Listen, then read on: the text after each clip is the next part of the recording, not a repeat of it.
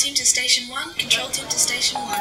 Thursday, 9 a.m. Logos Hope is in a state of alarm. Smoke had filled an entire section of Deck 5. Casualties were trapped, and the sirens of local fire trucks were heard in the distance. This was the scenario that took place in Malta. Every week on Logos Hope, crew members perform safety drills so that they are prepared for any emergency situation that could occur. But what was unusual in the port of Valletta was the involvement of the local firemen and ambulance for the exercise.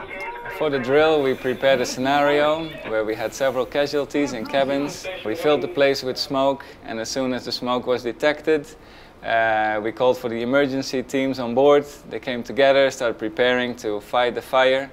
We noticed some people were missing, so we had to do a search for casualties as well. And in the meantime, from the bridge, we called the local emergency number. Many details were planned to make the scenario as realistic as possible. The visibility was very poor due to the smoke, and casualties were to be extracted from the cabins.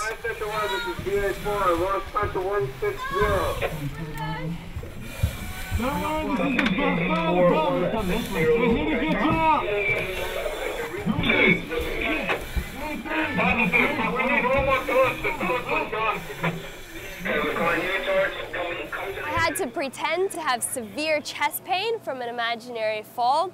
I was an uncooperative victim, so screaming and struggling in pain to make it more realistic for the emergency rescue teams.